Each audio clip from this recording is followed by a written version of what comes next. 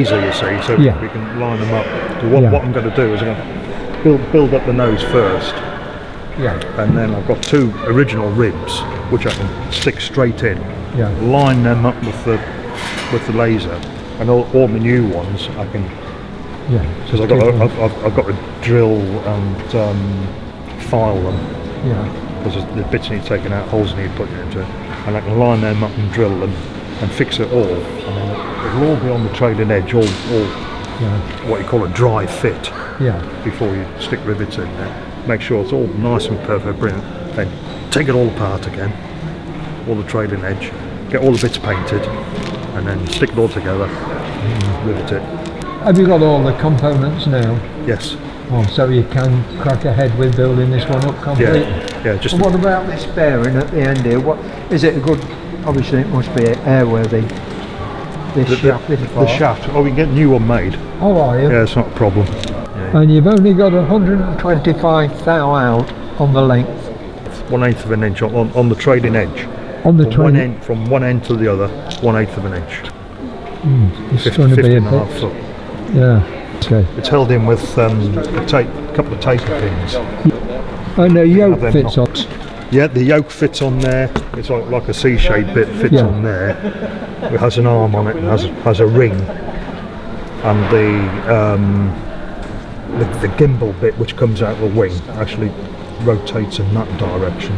That fits onto it, which makes it twist it. It's very clever.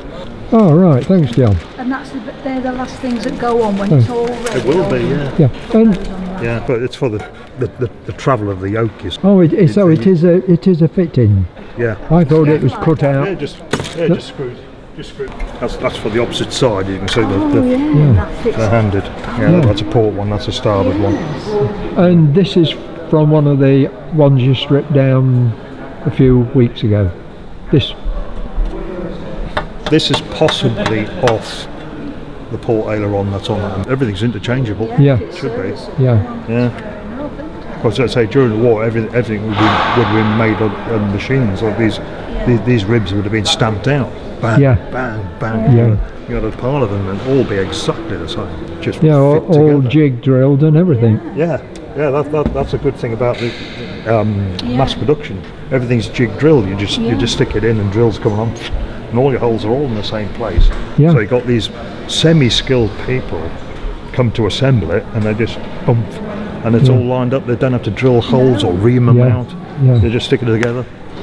Good. Job done. That during the war, didn't they? Yeah. Well, they had a lot of the female staff doing it, didn't they? Yeah. And the two ailerons were on the Lancaster now are the original ones. What came with the Lancaster? Yeah. The port one is the one Bob reassembled on two trestle tables, so it's not quite. Yeah. Is that the one that fell off a lorry when it was being transported? Yeah. But it doesn't matter because it's not. No, it's not. It's not airworthy, so it's slightly twisted. And the starboard one has had some rather rough repairs done on some of the ribs. Yeah. Patches put in with pot rivets in that. So so it's better to go down the line of refurbishing two airworthy ones, sticking them into storage. When we come to do the flying, but the last thing that will go on will be the two airworthy ailerons. So there's a block with a bearing holder, and then you slot that in. Yeah. And then the other ones here. Oh, the self-sealed bearings, like sealed or. Yeah. You don't have to do anything with them. No. Yeah. Once you stick them in, that's it. Yeah. If they go wrong, you change them. Yeah. When Avros come up with this, and only Avros do it. When they come up with this, when other factories started making bits of Lancaster, they used to send inspectors out, and they'd take 6 out to make sure they were done right. Because they couldn't trust anybody else. Because to get them out, you're supposed to drill a hole in them, and you get the tang of a file in there, and unscrew them out. Yeah, they are tapped threads, are they? In there? They are, 13 teeth per inch. They just spread out when they hit when the plug rivet hits the bottom of the hole, it then spreads out. It should stick proud, and then when you drive it in, it'll fill the thread up. But they will screw out. Supposedly, yes. Yeah. supposedly, but well, no, it just gives an indication that how accurate the gauge is. Yeah. Have you got a gauge which is accurate to test the tester? I haven't found one yet. No.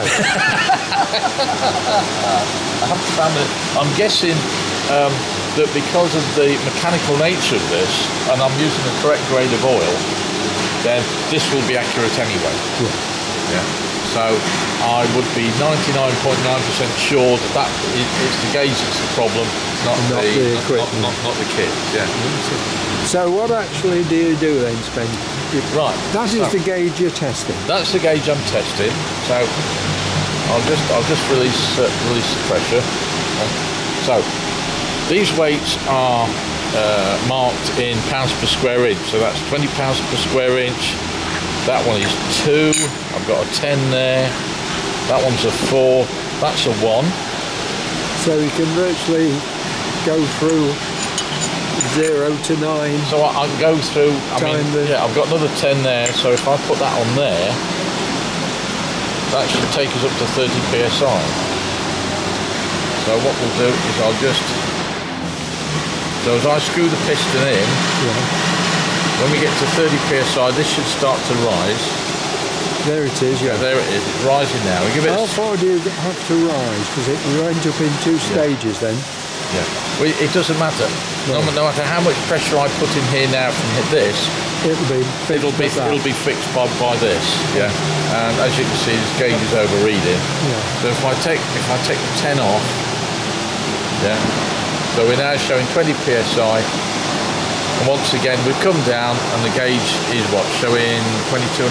Yeah. 21.5? So yeah, so with this being analog, like I say, these are preset weight. I would be 99.9% sure that this was okay, and that's the problem lies with the gauge. Yeah. Good. Well done. Another little gem from you. Yeah. From the fairy cupboard. These are tapped holes. This is a Canadian one that has screws in. The British one have got tapped holes, and you stick rivets in it. Yeah.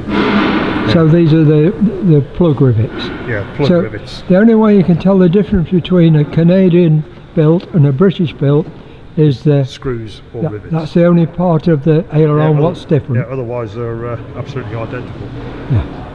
Oh, that's great. Thanks, John. And then you've got a shaft coming in at this end. No. There's a little shaft comes up there with that goes into a bearing on the end wing rib. Yeah. Rib 14, and you've got a gimbal. And these holes here are the pin holes for holding in the shaft. For a tapey pin that holds that in. Pin, yeah.